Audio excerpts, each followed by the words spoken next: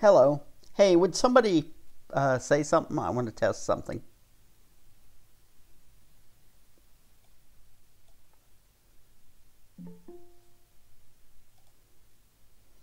Hello. I believe that's our speaker. Hello, speaker. Hey. And those of you, except for Veronica, of course, who are on video, if you would please turn off your video, I think it'll save bandwidth. And, well, no, I guess Veronica had actually asked me to have people leave video on, right? Hey, Veronica, I'm not hearing you. Veronica,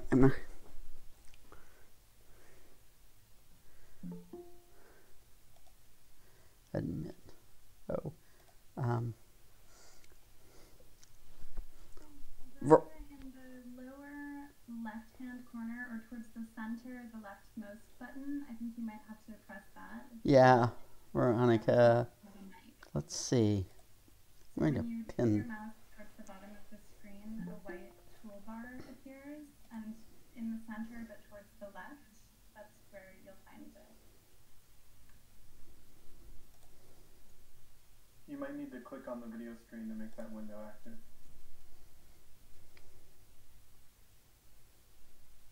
Whoops. Still no audio from you. Maybe yo, that did something. Now I heard it. I was muted, actually, don't know why. Okay. So I'm not muted now. Hello, everybody. Hello, everyone. Yes. Hey, Veronica. Now, what I don't see is how to share the screen, to show you the slide. It's on the lower right-hand corner. It's called Present Now.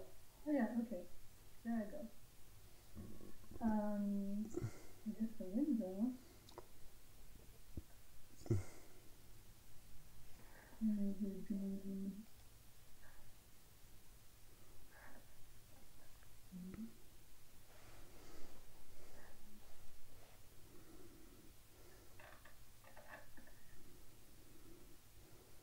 I will share the entire screen so you can see the presentation. Okay, so are you ready? I understand you know CHR, so I'm not going to detain myself a lot on that. This is going to be more than anything an interdisciplinary talk with the hope of motivating many of you to orient yourself whenever you can in your professions towards regenerative AI. And I'm going to explain in context what I mean by that. So, the computational requisites for AI to support going forward, bringing about the social changes that we need to, as a brilliant economist put it, Kate Raworth, keep the human rights of all within the needs of the planet. I think this, if you get anything from my talk, and it's even borrowed, not mine, but it should be that as society, whatever we do in our profession, that should be our major goal, to meet the needs of all within the needs of the planet. And for meeting the needs, we need to meet the human rights. So once I've convinced you of that, which I hope I will show you how maybe CHR is adequate, or AI in various forms is adequate for a task. But you can move on from there and actually build it into your professional life. And I want to dedicate it to my dearest nephew and niece, Veronica Dahl, in memory of her father, international lawyer Henry Dahl, who all his life was fighting for social responsibility, corporate social responsibility, defending workers from abuses from companies. Well, and one of the works I'm going to talk about today was inspired by his work. So it is a very fitting dedication. This is what we'll talk about. 4 things. Why? What we need computationally, and in particular what AI tools are effective. For the motivation, well, I think we're all very aware of AI propitiating abuses. It's not abusive in itself, but the public has largely funded it now. Hey, Veronica, are you intending to be on slides now? Yes, I am not. You are not at the moment. Well, how did I do that? I pressed you old screen, so you click present now in the lower right hand corner. So you know what? I am clicking on share and it's not doing anything.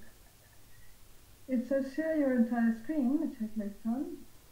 It says Chrome would like to share the contents of your screen with me, Google.com. Wait, choose what you'd like to share.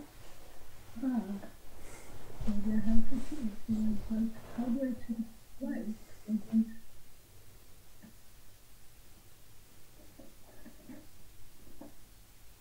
What a mystery. I love high tech.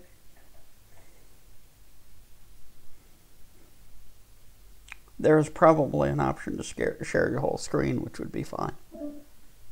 Can't share your screen. Sorry, an error has occurred when screen sharing. Dismiss, let's try again. Present now. Share your entire screen. Chrome would like to share contents of your screen with me. Google, choose what you'd like to share. I'm clicking share. Yes. Now I was getting it. Oh, okay. It says you're presenting to everyone. What do you see? It's okay now. Do you see my slide? No, yet. No. Not yet. Well, they are on my screen. If you're seeing my screen, you should be seeing my slides. I can see your slides now. I can see it too. See PowerPoint. Oh, okay. I have you pinned. Hold on. I now see your PowerPoint. You're good. Okay, so I'm assuming everybody sees my PowerPoint. And if you just make the window a little bit bigger, it might be easier to read. Yeah, if you would maximize that window, that would be great. Let us play a concurrent slide, and there you go. Yay! Yeah, we can see it perfectly. Yay, okay, so you missed this one, but I really said it. And then we have this one, which showed the 4 things I'm going to talk about. And I was at the first one, motivation. We all know about how AI is promoted, that our private information be taken without our consent, and all kinds of abuses. And moreover, they're based on research that the public funded, so we should turn it to the benefit of the public. Now, this has been happening, but recently we have also very rapid changes. For instance, people who used to be in favor of dismantling public health and going for the business of disease instead are reprioritizing and changing their minds. Let's go for public health. So there are changes that were brought about inadvertently, like we can't travel anymore, so the air is cleaner. And this is showing us that changes can occur. And maybe the mindset we had was a little bit inadequate. Now, to take advantage of this opportunity, we need absolutely international cooperation. If we do things right in one country but not in others, or we don't coordinate with others, it won't work. So, what do we need for international cooperation the most? To my mind, information we can trust, which is reliable, which is verifiable, transparent. If it's coded, the code has to be accountable, explainable, questionable. And that's where I'm going with my talk. Now, it's inserted in society. So the emerging plan is the safe and just place within a brilliant graphic depiction by Kate Raworth of where we are at and where we should be. All in one donut. So within the emerging plan, the important thing is to keep in mind human rights and how both the lack of human rights and the abuse of human rights makes us all fall outside. Sorry for interrupting, but it looks like you're still on the outline slide, and I wanted to make sure that that's where you wanted to be. Okay, sorry. I am. And now in part 3, so for computational support, I'm going to go through the conditions I believe are needed in any computational support, which will be informational and programming, that can support this emerging plan. Verifiable information, ethical protection, explainability, pertinence. We go through all these. And then we go through why AI tools are effective, and in particular CHR. So, this I already really said, so let's go to the next one, an emerging plan. Flipping our priorities. I don't know what those numbers are doing there, but okay. So, what our priorities are largely unseen and inexplicit. They're just background normal, the normal. Right? We have to, first of all, debunk the myths by which we die, because there are myths behind what we're doing. And there are many brilliant new economists showing up,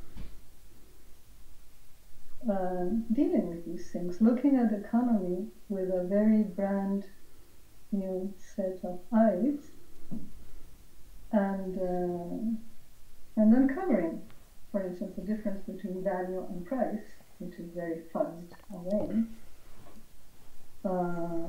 myths about deficit, studying poverty alleviation, and what we're going to do today mostly is look at donut economics by Kate Raworth. And crucial to being aware of the myths and finding them will be looking at the problem's sources. If we just look at the symptoms one by one and deal with them one by one, they'll mutate, but they'll never solve. We would be like a doctor treating somebody and not knowing the person has a deficit in general in his entire body, and we look at one symptom, cure it, and then it shows someone else. So this requires connecting the dots between human rights, their lack, and their abuse. And here's the donut. But if human rights are all present for everybody, they're those that are labeled in the inside of the donut: water, food, health, education, income, work, peace, justice, political voice, social equity, gender equity, and so on. That's the social foundation. If any of us lacks any of those things, we're falling inside the hole of the donut. So for everybody to be okay, we have to move into the green part, the meat of the donut, dough. That is a safe and just space for humanity, but there is also an ecological ceiling, which if we go beyond that ceiling, we are also going against our own possibilities of survival, not only life in general in the earth. And And those ceilings are given by climate, ocean acidification, chemical pollution, and so on. So we all want to be in the donut and aiming at the donut, keeping all these constraints in mind, what we need as a social foundation and what we cannot exceed in terms of ecological ceiling, can help us focus on a regenerative and distributed AI, and that can help inform policymakers and the public. But where are we now? This is where we are. It's all being quantified, it's coming from numbers. And the red things you see in the middle of the donut are the shortfalls. For instance, where we are worldwide in political voice, you can see that the lower rightish hand side, it's pretty red.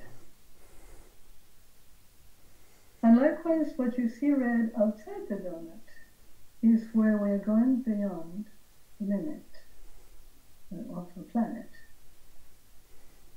And you see climate change, nitrogen and phosphorus loading, biodiversity loss, land conversion.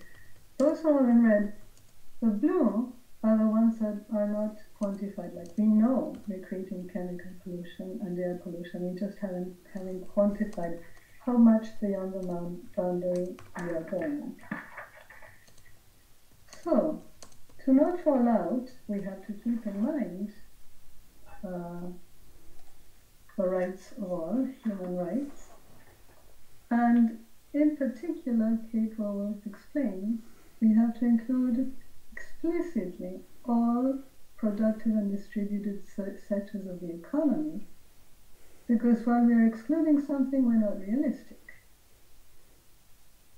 If we don't include the earth, which gives us life, we're not respecting its boundaries, and eventually we run out of what we need.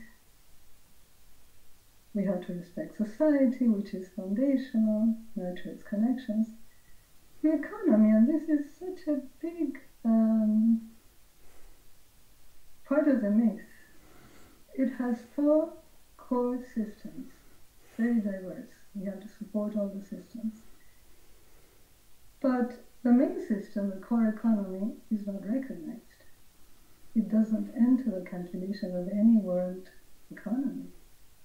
Yet it produces the core goods for its members, and it even produces the next generation, without which nothing else exists.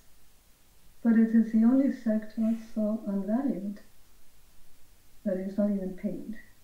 To me, that is the reason why women are demoted into the second sex, is because they're not valued economically. The market is powerful, so let's embed it wisely. The commons, creative, unleash their potential, and don't capture it as much as they're doing. The state is essential, so make it accountable. And then finance has to be serving society. Business has to be given purpose within the goal and not some mythical goal. Trade is double-edged, so make it fair. Power is pervasive, so contain its excesses. If you have any questions, you can interrupt me, okay? I'm not seeing anybody, but I'll hear you. I've also told them they can do that or ask questions on the Google or on our class Slack, and I will forward them to you. All right. All right, so one thing I want to say before we move about this previous slide is that by putting everything clearly and exclusively, new solutions that didn't appear when we were hiding things will appear possible. Like, for instance, we're talking a lot about basic income.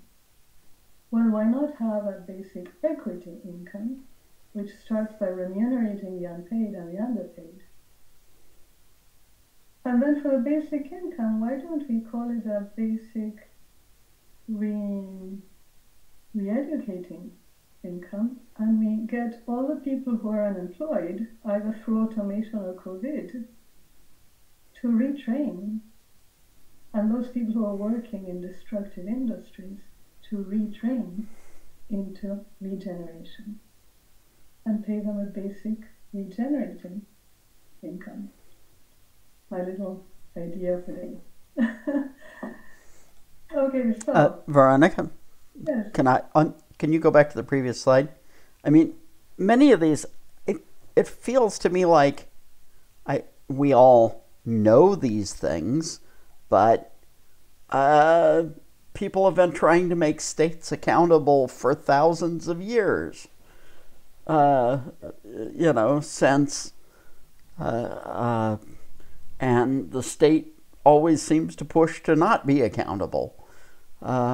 And that's just in all these sectors of society, except the ones exploited, and within each the sectors exploited, there are abuses all the time, and that's the main problem. But the main problem that is the source of that is domination mentality. And that's been very studied by archaeologists and sociologists and systems theorists.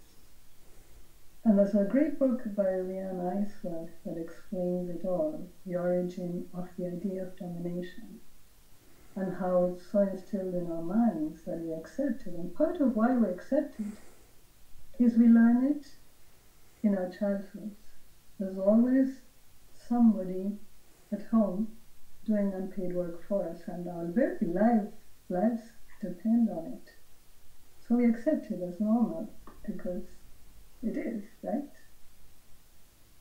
And that's where all the idea of domination comes from. And once we accept the idea of domination, it's a lot easier to fall into racism and all kinds of isms, because you accepted the idea you'd be inconsistent if you kept one living and cried in bloody murder towards the other one.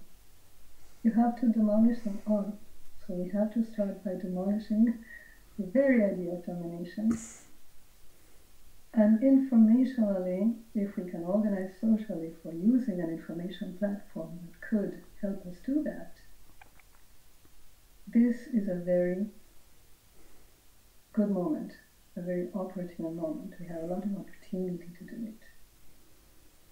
I'm not saying I know how to do it or that we will do it or whatever. I'm saying I'm thinking of how to help. And I think that the main way to help is, first of all, to have it very clear what the goal is and what's getting in the way. What old thinking we have inherited from millenary domination by cis males, basically,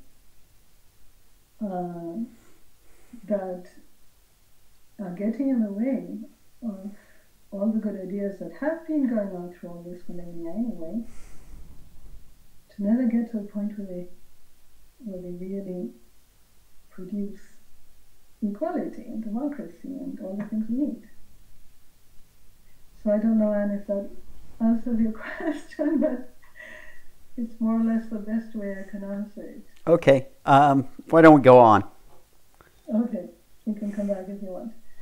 So computational requisites, what I'm thinking of is a platform that would be lodged in some place like the United Nations or some, very international organizational place that could have information and code to support all the actions needed. Of course, the information needs to be reliable, and in the case of white and black information, like the temperature at which water boils, we would say this is absolutely true. And if there is a question of how true it is or a degree of reliability, we indicate it with the information and we indicate the sources. We'll see a little example programmed of that today. And that's the best we can do when we honestly don't know if it's 100% true. But at the very least, we can show the sources so people who may want to check why do I believe that, at least can check where did I get the idea from, and from there go to other sources. Code has to be reliable too. If possible, it has to be sound, meaning all conclusions that it gets are conclusions that actually follow from what it knows. Okay, can I again ask a question? Yes. I'm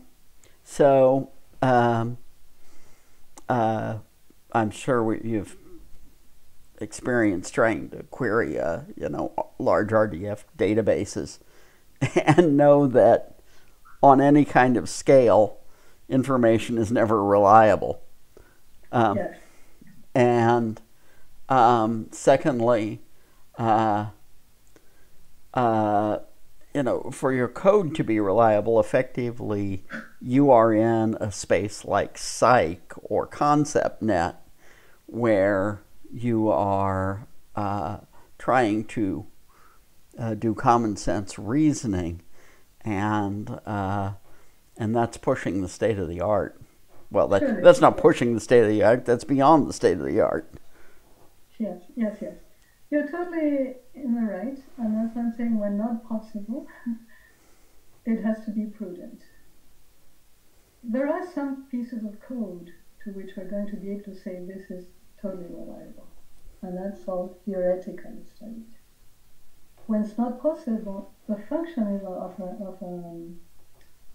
of a system must have been sufficiently known, shown to work properly, and their consequences sufficiently understood through debugging, through tests, through statistics of how many times it fails, etc. But it's important that it be possible to look at the code. If you can't look at the code because you have, for instance, statistically based programming, it will tell you something today with the data it can consult today on the web. And in 1 month, when it has gazillions hours of more documents, it'll say something different. So we need to know that the code is reliable, or at least we need to know that it's not reliable. And that difference should be very clearly made.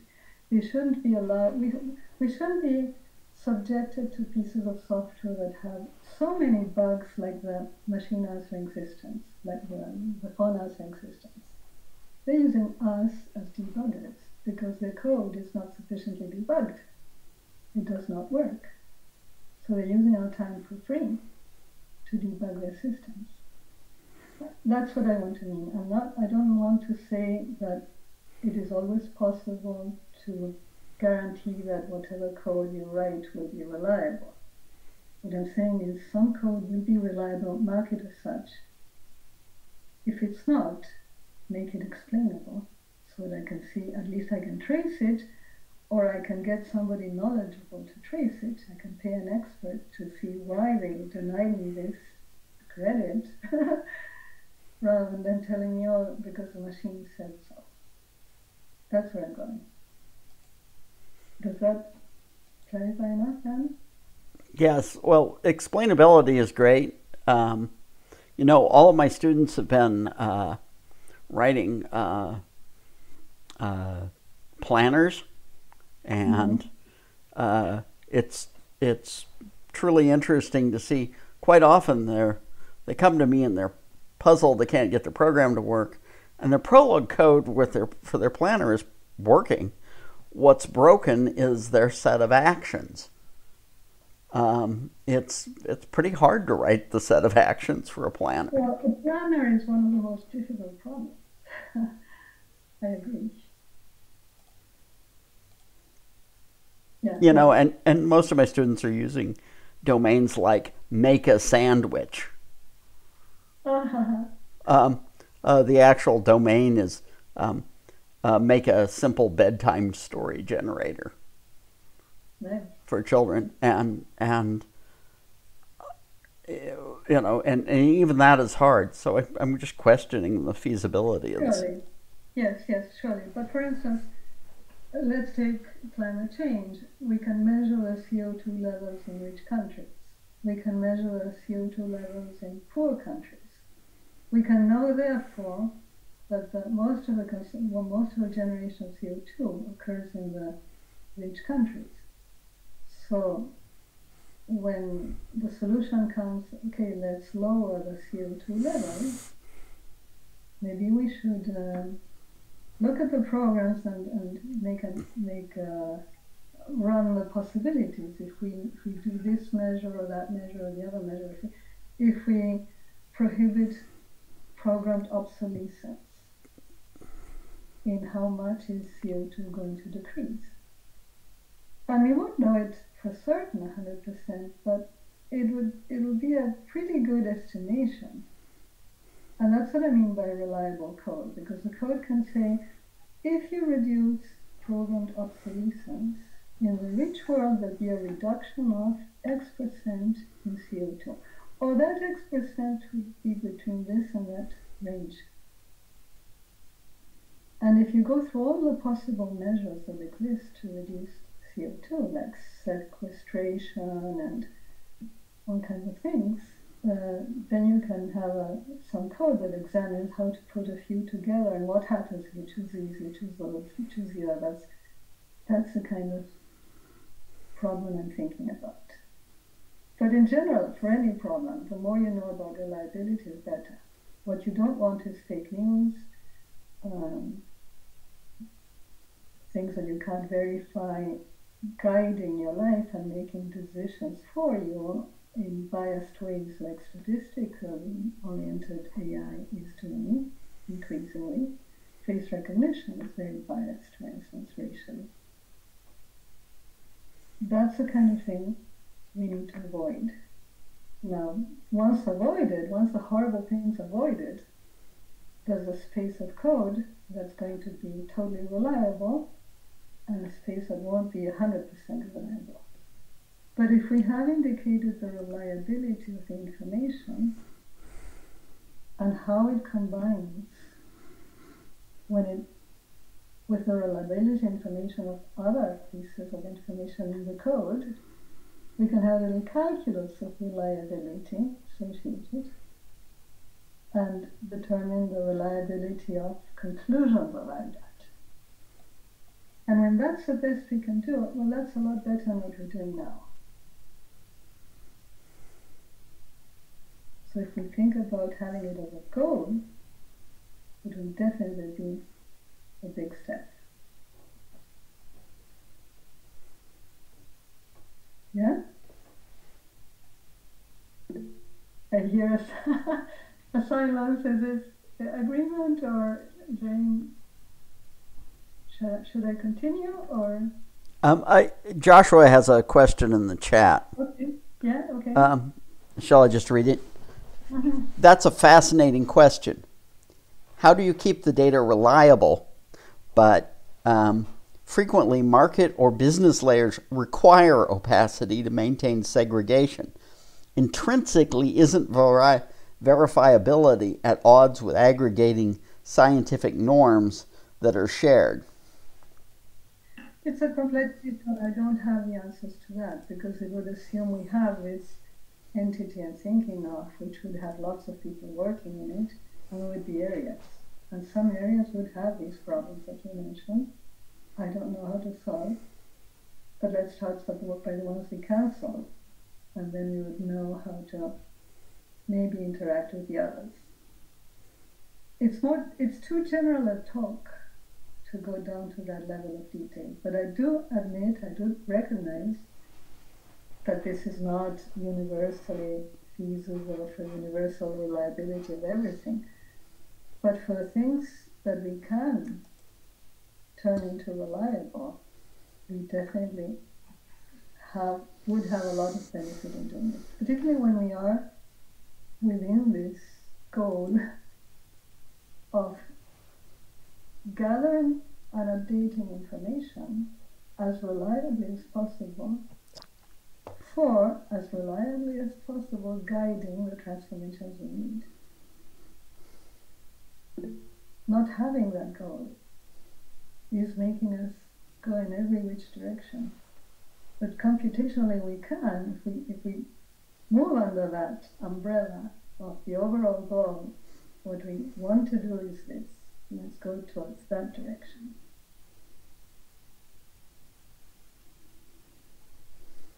And then, you know, one reason I'm putting all this together is that we're doing the very opposite in many, many respects, although we know that we could do better. There is no ethical protection. We have no laws that say that the results of AI have to be used for the public that funded AI. We have no laws saying if something's not debugged sufficiently, don't subject the public to it. You can't use it. We don't have a law saying if you're going to make decisions on people's lives on the basis of code, the code should be explainable. You can't just tell the person, oh, the reply is no because the computer says so. And we're getting those replies all the time, more and more. We are unable to exercise our rights because of an informational dictatorship that's growing under our feet. But we're the ones who are programming those things, so let's get on board in the other direction. So, question? Yeah. As symbolic systems growing in complexity, think of large expert systems. They do reach a point at which their own explainability becomes lessened just because the explanation itself becomes pages and pages of what begins to look like log files. Yes, and that is why I'm proposing centering in AI languages like CHR, inferential in any case, because modularity is such that you can, from a tiny starting little program, which is totally modular and totally self-contained, completely debug it, be sure that it works, and only then call it from another little module that itself can be totally debugged and explained and so on. And if you work this way, you reach a very complex system that embeds inside it the capability of explaining itself. In each module, you have the possibility of printing the entire proof of how the conclusion was arrived at. So when you call it from the topmost of a very complex system thus devised and ask it to trace its reasoning, it'll come out. And so if you're in a legal procedure because somebody denied your rights because a computer said so, you can at least hire an expert if you don't know how to follow the code, to follow that code, and the expert will see, oh, okay, you know, I spent 2 days, maybe whatever, but it'll be possible. I spent 2 days looking at the code and I found that this is why they denied you your rights. And then you have a tool to go to court and defend yourself. But you can't defend yourself now when the computer says so and that's all you know. If it were the law that before curtailing a right of yours, they have to be able to explain why, then we will be coding everything so that it can explain why. And that's my main point.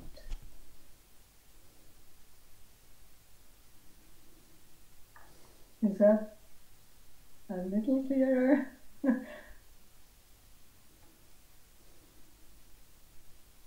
Still unconvincing? Well, I don't want to get into a long argument. Maybe we can leave the remaining questions to the end. Yeah, that's fine. I suggest you go on. Yeah. So accountability basically would be explainability. We need to be able to either an expert that needs to be able to fully understand why conclusions are arrived at, which involves transparency, because without full access to the source code, you can't find how it worked. And there are issues, of course, like fairness, safety, privacy, pertinence. We have to not leave out factors that are relevantly pertinent to a theme. Flexible consultation, navigated on demand from different points of view. And this is a big one too. If you are working with reliable, non 100% verifiable information, you may reach contradictions. The program may reach contradictions from having two different contradicting sets of data. The important thing is not so much that you don't allow contradiction, because finding a contradiction will allow you to reason further and find out more. But they should be detectable and noted.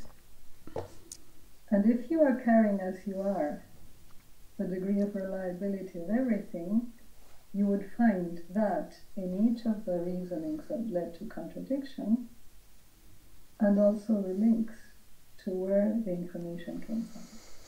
And then you can go trace it. So that's part of transparency.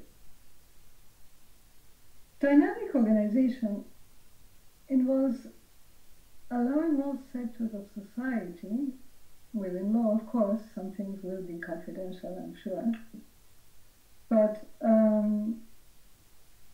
what I'm thinking here is, instead of having to agree on an entire platform every 4 years for a measure that may or may not be even honored once the person wins, why don't we do actions around each theme? Sometimes we do those continuously, they're happening right now, but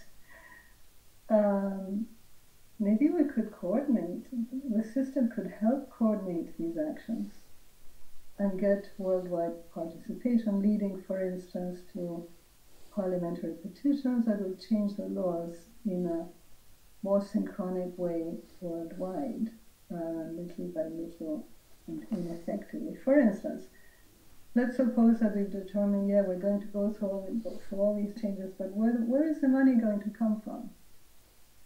Well, one of the myths is we have to tax only or mostly the workers. Very soon there will be none. Between COVID and automation.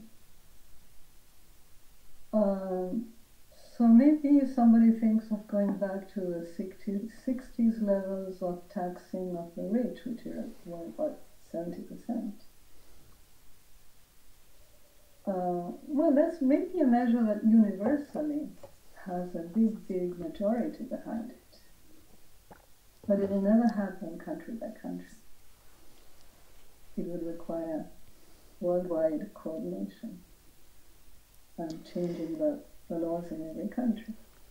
So that could be done at the same time if we did have a platform like this. Maybe I'm too ambitious and too optimistic, but the thing is that we will need very creative and unheard of solutions for these things. Diversity is crucial because there have been studies about collective intelligence, and there's a striking result, which is a group is not intelligent. A group's intelligence collectively does not depend on the intelligence of individual members. So you can have an Einstein in a group, but that won't make it more intelligent. What will make it more intelligent is diversity. Having more women, more non-conforming, non-mainstream people.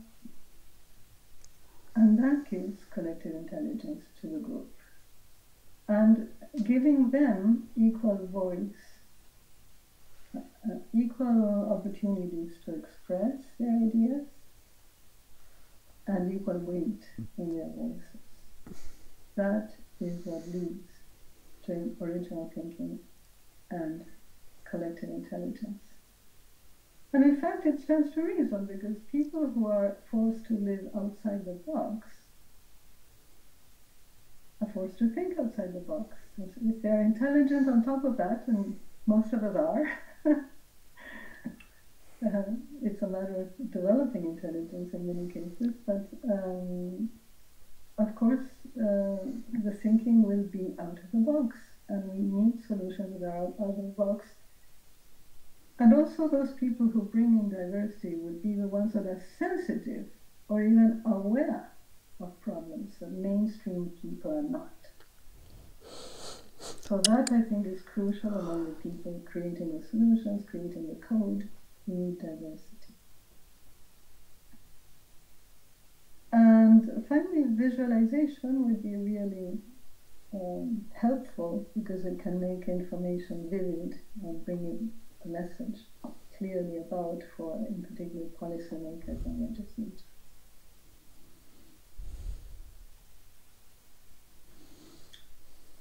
How do we choose the software tools? Well, AI is, of course, a natural candidate, since we know that we're going to need inferential capability, and we know we're going to need the conciseness in order to be able to explain and trace that inferential tools give.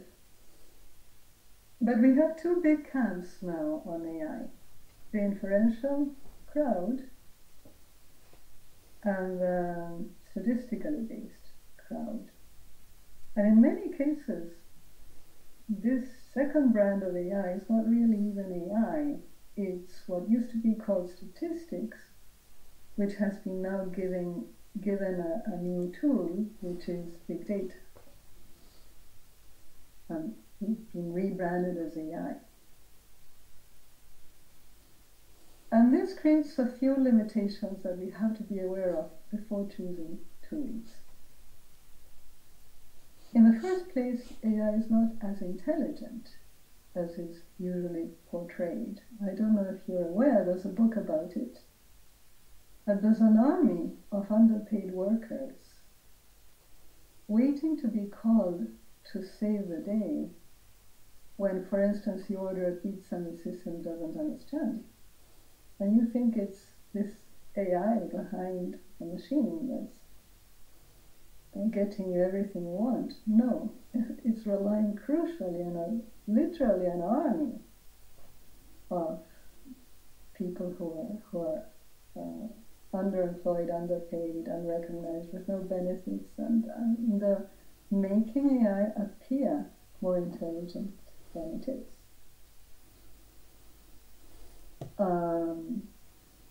Likewise, it is not as artificial as it is usually portrayed, because we have to remember that all the intelligence in these programs that are really so stupid that you forget a comma and they don't know what to do, is the intelligence of the programmers put in there.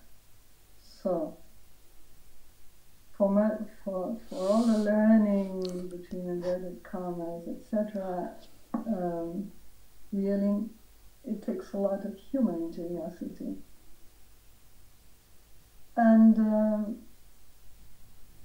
lastly, if we look at statistically based AI, we can sum it up as saying that it favors popularity of an answer. You see it in your phones, you try to complete a word, it will complete it according to how most of the people out there are completing it. It doesn't understand a word of what you're saying. It doesn't try to create even a representation of your sentence that a human could read and make sense of. Nothing. It's just popularity contest. So because AI is so statistically heavily based these days, is that non-transparency is so rampant, because you can't ask statistically based system, why did you say so? It won't have a reason. It will say, well, because the majority thought so.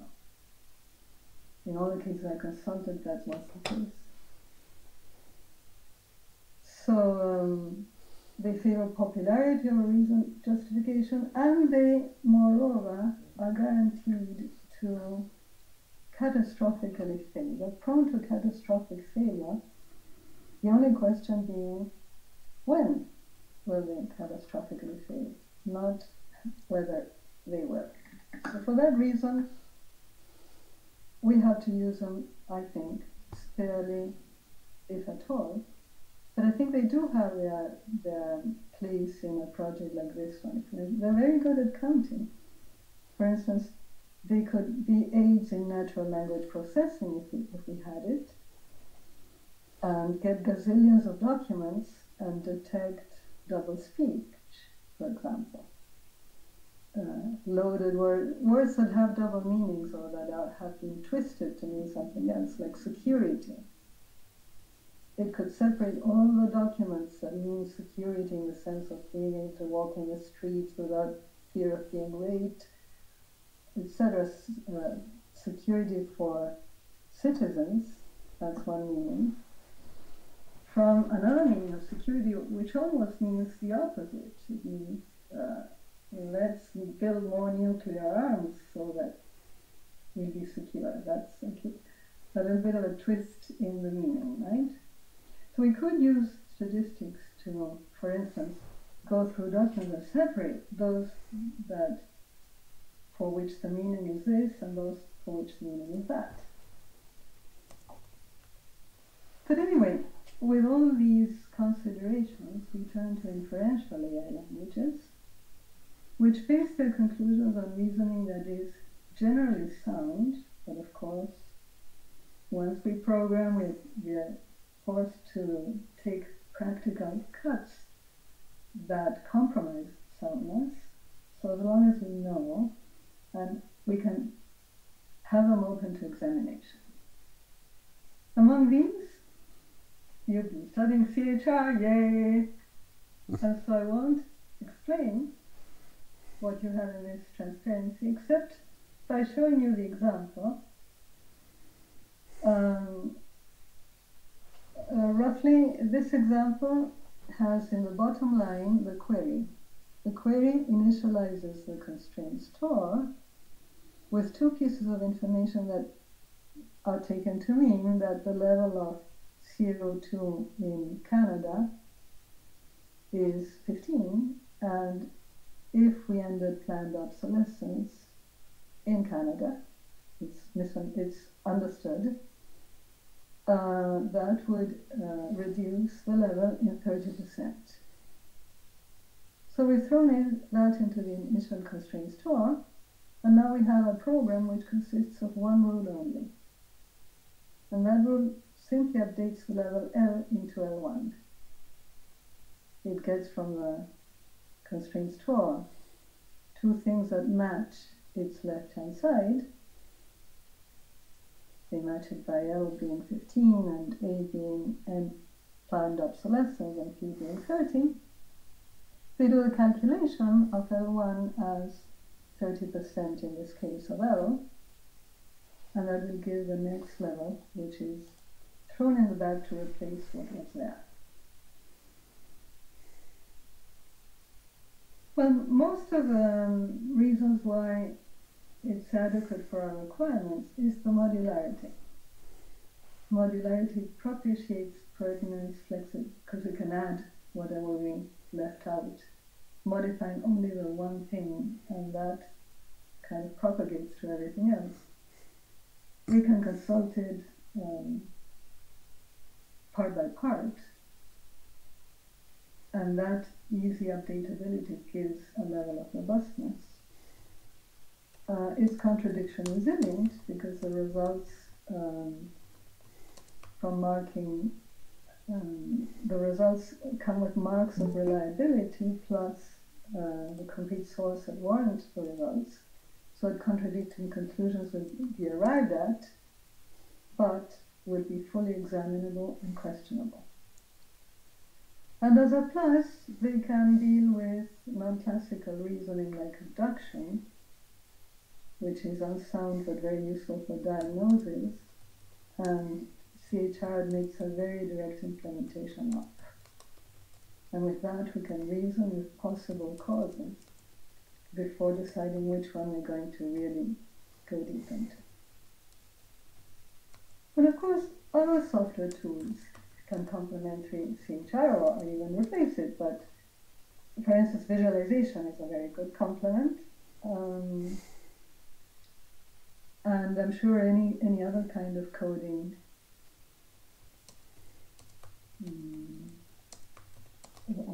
or any other kind of coding can be used to complement. So one sample case. Did you know that the opioid crisis in BC came because there was one single paper that the sellers of opioids made viral, saying that opioids did not cause addiction?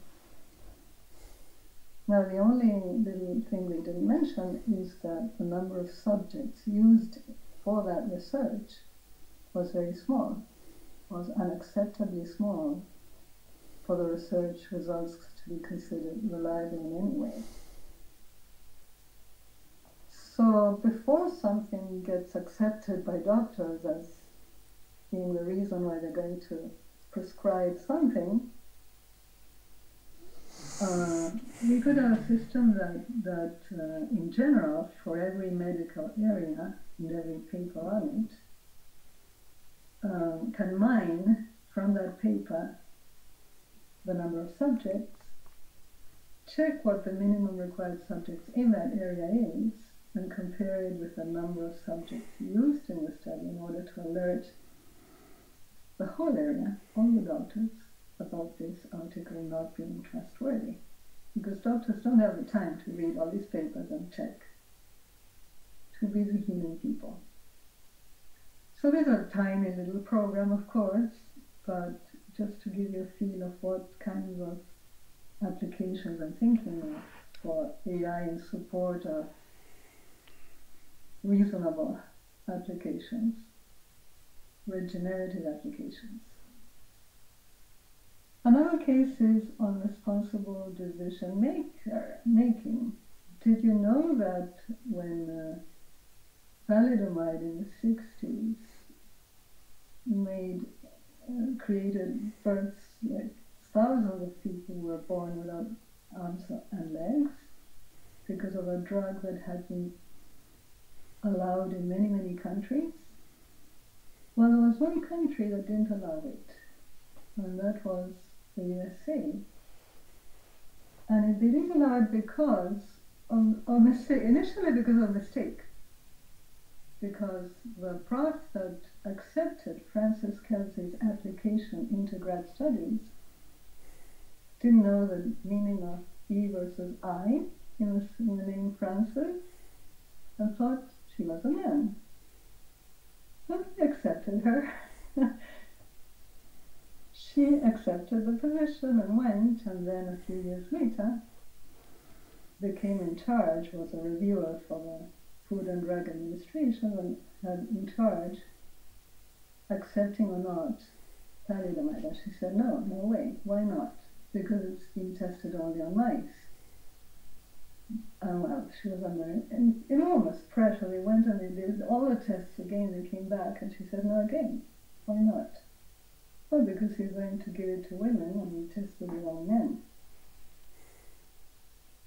So we could have a system like that, or even more inclusive than just men, women, and children. And field by field, we could create inferential knowledge base that belong to all, and that's the other key thing. Any such platform must belong to the commons and be commons created like Wikipedia. We all contribute to it, we all use it. No one's making millions from hiding the information or from twisting it, and it's verifiable. We could do this field by field, and fake news and fake studies could be debunked in verifiable manner. manner, and it would be in a repository that everybody has access to. Corporate social responsibility. This is a system we actually implemented and presented at an ICLP conference and at another conference that was sponsored by the Prince of Monaco, of all people. I find that really funny. It recommended decisions about investment, a very traditional application, and not terribly revolutionary, but it did take into account users' goals and stated values. So the user could state what minimum desired return for the investment, 5% say, and what value for the human rights criteria. And of course, with this same technology, you can add more criteria. But once the user does that, if I did that and I stated 5% and max very high value for human rights criterion, if I now query the system, should I invest on Dow Chemical? Maybe the system will tell me the following advice and give me a link for where it got it from, the link to Wikipedia. It would say, do not invest on Dow Chemical because according to Wikipedia, it sells chemicals that damage the human nervous system and have been banned from the US for that reason to third world countries that do not yet have protective regulations. So maybe I trust Wikipedia, maybe I don't, but I can go to Wikipedia, see why it says so, what references it points to, and so on. I can unravel the mystery. What's happening here? Okay. And here's the example where you get conflicting advice. You can get it. Because by consulting other sources, for instance, Dow Chemical's own website, we could have obtained the opposite advice. Do invest on Dow Chemical, because it addresses many of the world's most challenging problems, such as the need for clean water, renewable energy, etc. So now what do? We have conflicting advice. Well, we have a choice. Are we going to believe, who do we believe more? The references we can trace from Wikipedia, because we do have the link, or Dow Chemical's own opinion? And if you go to references, you will find that many of the lawsuits were lost by Dow Chemical because it was proved that it was harming humans in order to sell things that were banned elsewhere. So we allow an output, the possible contradicting advice and its rationale in each case. And with similar systems, we can conjure as much and as representative citizen participation as possible for decision making on, in particular, how to use AI for social benefit. Just keeping that goal in mind goes a long way. If we all keep it in whatever profession we are. Well, these are code details that are really very important for you guys who are programming a lot more involved things. But this is a general talk. This is how the user would define the values and the goals. And that's one sample knowledge base.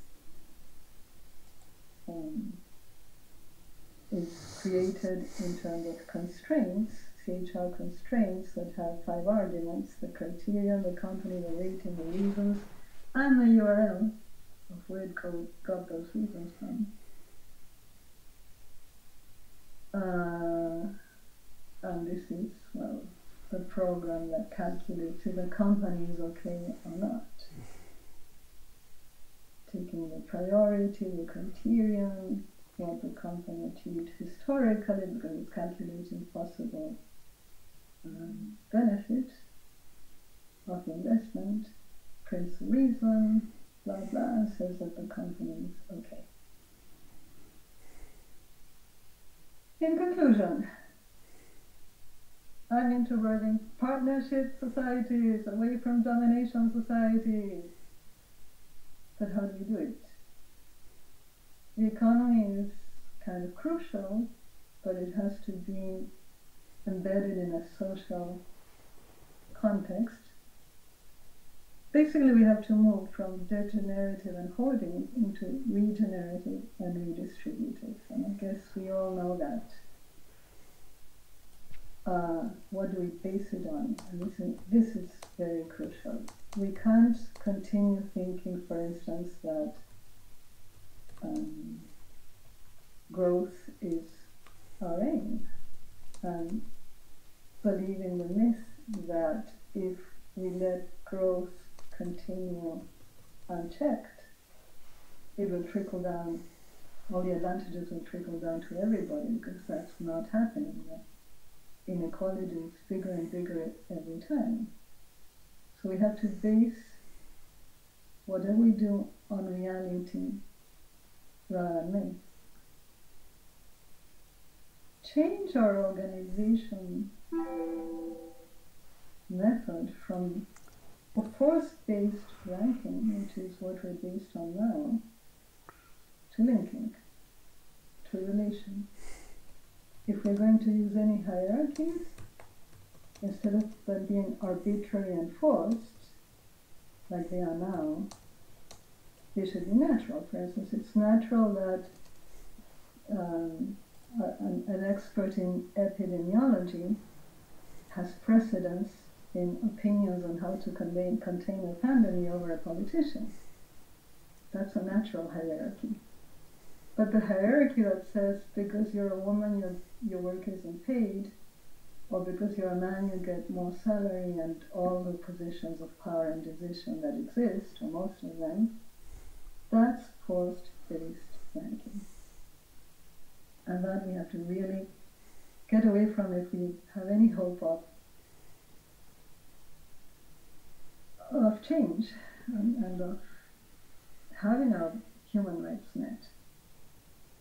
So the mindset that we need to value life, nurture, and creation more than domination, competition, and destruction, and show it.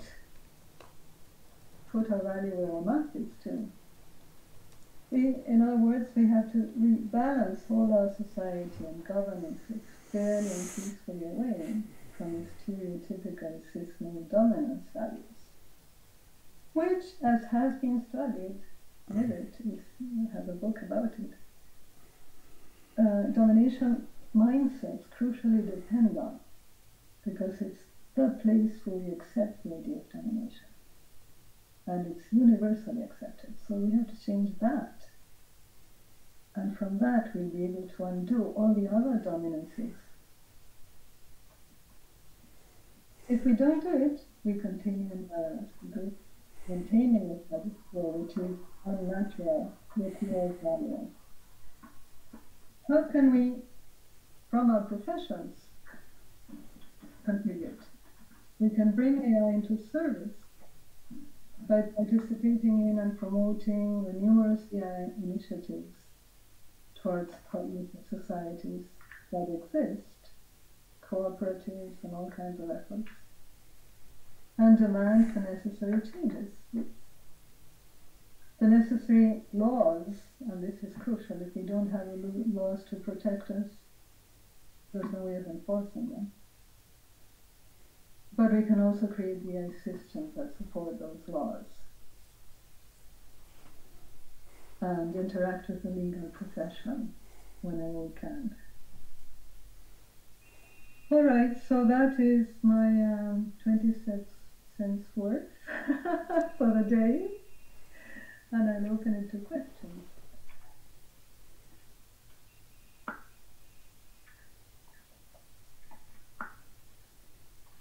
I've left you speechless. I'm so sorry. You completely disagree, or you're completely agreeing. So you were talking about this system that would explain whether or not to invest or not invest in Dow Chemical. Does something like that exist today? I don't know. The system we implemented was an experimental system like we do in research. it wasn't part of a contract, which we also do sometimes, but it wasn't part of a contract that whose product was going to go into a place where it was going to be used. It was just the support, the proof of idea, proof of concept of the article. So I don't know.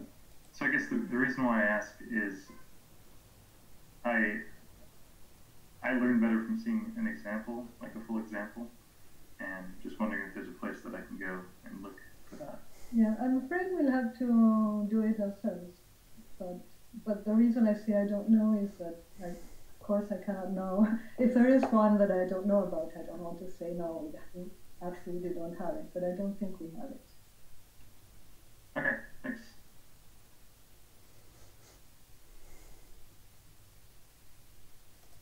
If no one has questions, I want answers.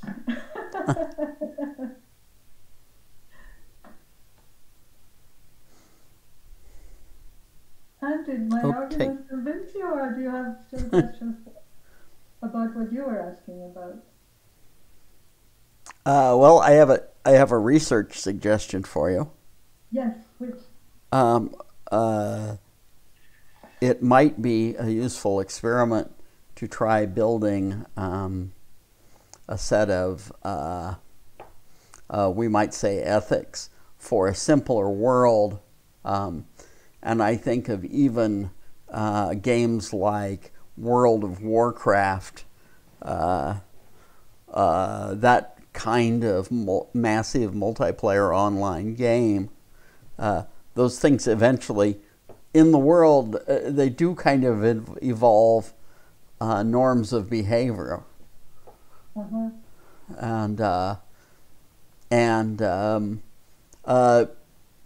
Yeah, in fact, do you know there was the Blood Plague? In World of Warcraft, there was a programming error, and some plague that was only supposed to happen in a certain constrained area as part of some quest got out and was everywhere in the system. So they had this plague going on. And eventually... I don't know any of those plays. I'm unfortunately not a player. I have never had time to play. Yeah, I play with programs on computers. But I'll have a look at that. That sounds interesting. I just those kinds of systems often have a much more constrained set of what can go on, and might be a more tractable laboratory for you. Okay, I'll have a look. Thank you. One thing I wanted to say that I think is very important is that there are countries that already are changing the goal from growth to happiness. And there is a municipality, that of Amsterdam, who has maybe a month ago adopted the goals of Kate Raworth. And they have her in a committee working with the municipality. And I think that organizationally, that's how we will have to proceed. We'll have to go from municipality to municipality. One wonderful idea that I got from a book by George Monbiot called Out of the Wreckage. I think it was that book. If it wasn't that one, it was Joyce Nelson's Beyond Dystopia. One of those two books talks about a charter of municipal rights. If in each of our cities we can work with the municipality to develop a charter of municipal rights, that can percolate to provinces, countries, the world. And if in each municipality we do what Amsterdam is doing now and adopt explicitly Kate Raworth's goals and put them in a Charter of Rights, then let's say, for instance, the municipality of Vancouver decrees that we will have municipal banks And when we need to give loans, we ask for a loan from, I don't know, the Bank of Canada, but not the private banks who charge us interest. If it's in our municipal rights that we have a right to do that, well, we just do that. And then other municipalities will go, hey, that's a great idea. Let's create the regenerative jobs we need in this municipality and give those jobs to the presently unemployed. And what they produce will be paying the loan, but to the municipality, not to a 19% interest credit card company, whatever. Hey, Werner has a comment here. Yeah. The Big Four have much more data than the researchers. How do you want to build evidence-based systems with that imbalance of information availability? Well, it will take changing laws, but I don't know. The imbalance is really very problematic because having most of our wealth concentrated in 1% of hands means that the power is outstanding weighing against us. So it is a very difficult problem. I don't pretend I have the magic wand for it. All I say is that when a problem seems impossible, but it's crucial to solve it, we have to try. And in my life's experience, by having, naturally, I have that absolute need that when something is fair, even if it seems impossible, I have to go for it. And I've been the first surprised sometimes about battles I fought that were losing ones and that won. They surprised me. So my position is always do what's fair and right and go for it. And in the aim of, in the road of aiming at the impossible, even if you don't reach it, very good things will happen on the way. And you'll be paving the way for it to become possible, for some regeneration.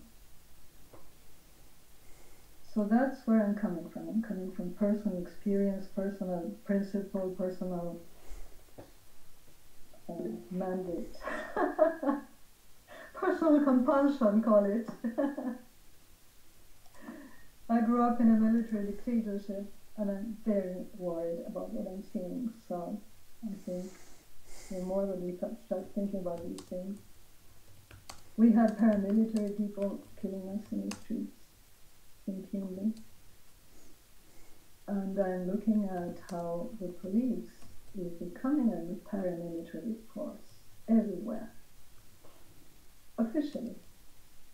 They're being equipped as armies in countries where doctors can't be equipped as doctors, like I read recently. That's our priority. Those are the priorities of domination mentality. We've got to get away. And more people who are, like in the racist incidents that are happening now, people that honestly weren't racist, they didn't conceive themselves as racists, are now acquiring consciousness of the fact that even if they don't want to call themselves racists, they were prejudiced. And they're finding that, yeah, they had friends that were black, but they never imagined what those black friends went through. And the friends didn't tell them what they went through because it was second nature to them. Same thing with women. We don't tell men how much we suffer, and they don't imagine sometimes, honestly. Of course, there are those that profit from the privilege. But I think consciousness is evolving, and the extreme situations we are living in now are forcing those of us who are well-meaning but didn't have enough consciousness to rethink these things. So the more we help everybody rethink them, the more we embed them we make them ours, and we live them, we enact them in everything we do in life, the more chances we'll have that the next generation will survive and thrive. And I, for one, am all into the next generation surviving and thriving. There is no other possibility, I will admit.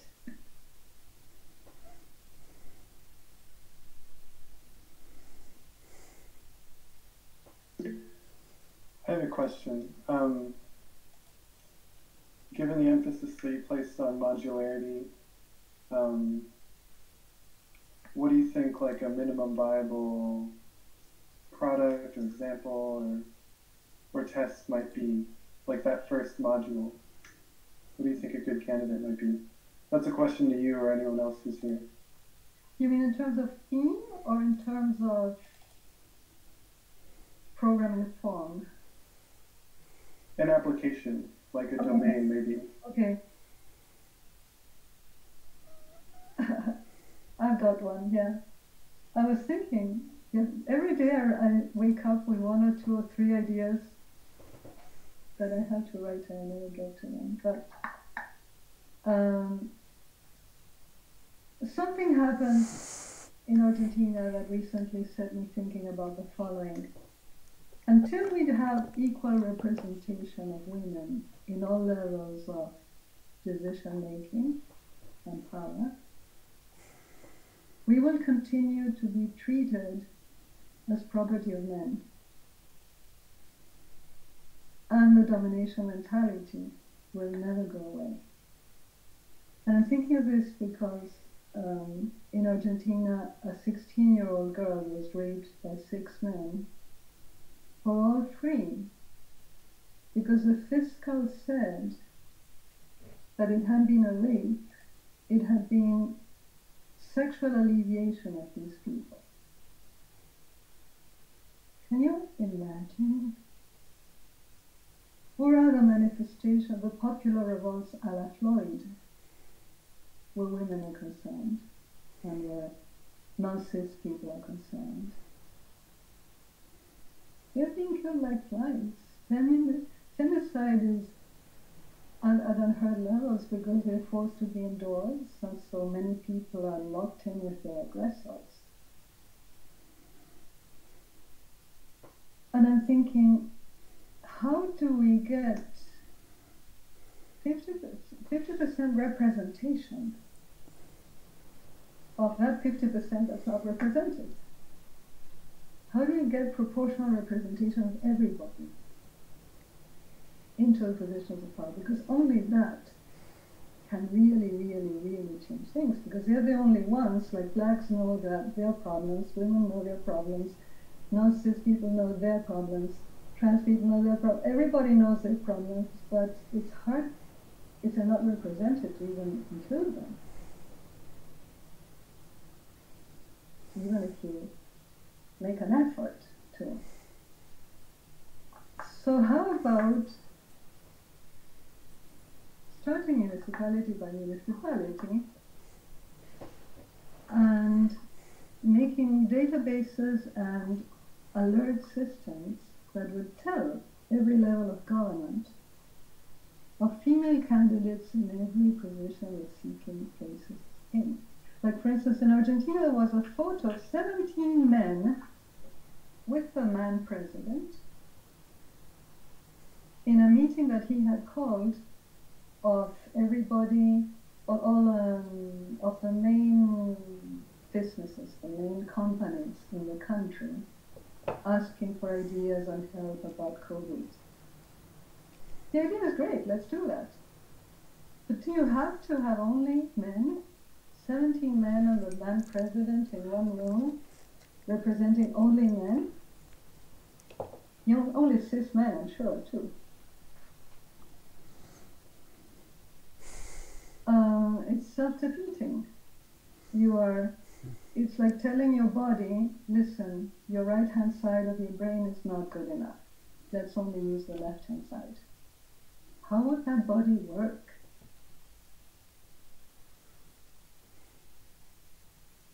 We need to all be represented in all positions of power. So any informational system that would get, for instance, if Argentina had already that informational system, the president of it, and they have a ministry of I don't know what it's called, women's issues or equality, equity, I don't know what it's called, but that ministry could alert if she had a database of all the names of the people that need to be represented.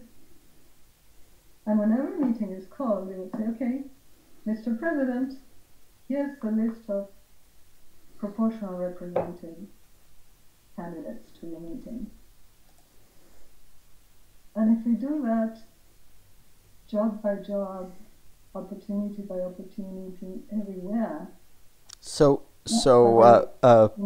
that it could percolate. So making an all-male panel would cause the system to fail and backtrack? Sorry? I say so making an all-male system would or an all-male panel would cause the system to fail and backtrack. Oh, I see what you mean. No, I'm not talking about I'm not talking about the system enforcing it. I'm talking about there being a system that allows meetings to become proportionally representing, and little by little also all positions of power. And I'm saying this because I remember sitting at a committee in university where we were looking for a VP academic, I think, and all the candidates that had put themselves forward were men. And there were only 2 women in the committee. And we sat and said, how do we get more women to apply? Because we knew the problem wasn't that there weren't enough women good candidates. It was that they didn't even think of applying because they were so overwhelmed with the double duty they're loaded with in an environment whose load is already thought to be undertaken by a carefree man with a wife ironing his shirts for him. So we had a tremendous load in the university and the double duty load at home. Who would even think of noticing that there was a position we could apply to? So we searched, we went to all the list of all the departments, all the women that could be good candidates. We approached them one by one. One of them applied, and she won. If we hadn't done that by our own initiative, it would have been a man for sure, because there were no other candidates. And so I'm thinking, instead of women being left to getting that idea on their own and promoting it on their own, there should be a diversity system that would promote proportional representation of everybody, and even maybe more representation of intersectional minorities, because those are doubly bounded by prejudice and discrimination, and they know a lot more about what they're subjected to than anybody can imagine. So if the system lent support by keeping a database with possible candidates for all these jobs, and then alerted the possible candidates in each of the oppressed groups, hey, there's an opportunity for you, apply. And they would then still have to go through hurdles, because I remember after that woman, we got her to say yes to applying. She was subjected to incredible treatment in the meeting that interviewed her. One of the men in the committee told her, oh, you're in the start of your career, so aren't you afraid that if you go into an administrative position, your research will suffer? It was such a patronizing block on her road to put. So she said, I don't even know if I want to continue research after. I would have said something like, I don't know if I want to continue in such an environment that treats me so patronizingly after. I think it could also be interesting to give political candidates a report card for instance, like in that university interview situation, like if people who did interviews filled out the questionnaire about how they were treated, and then the different identities they had, they would list, like on an optional basis, they could list whether the like identity as a minority is visible or invisible, and then people's promotions could be contingent upon that kind of demographic breakdown of how they're evaluated by people of different demographics. And then also with the example of the politicians in Argentina, if politicians at the end of, honestly, like each week,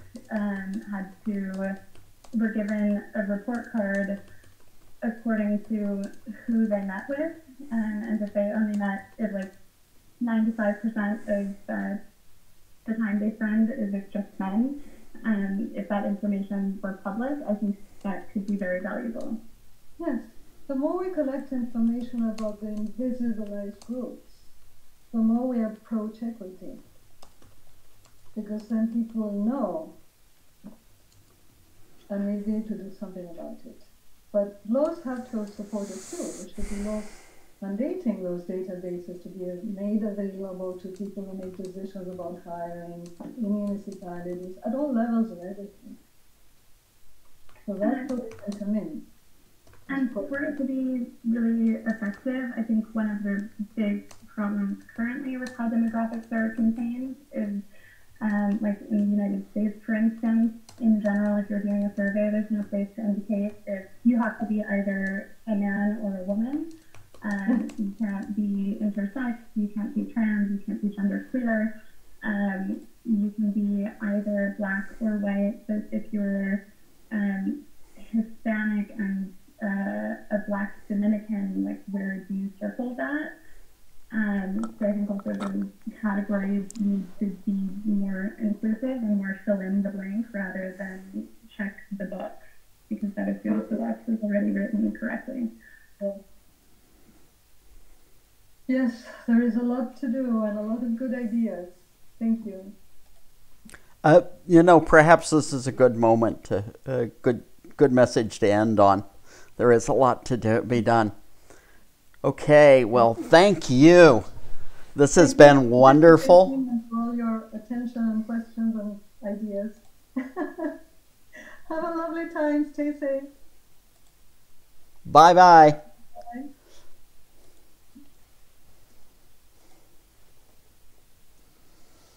Okay.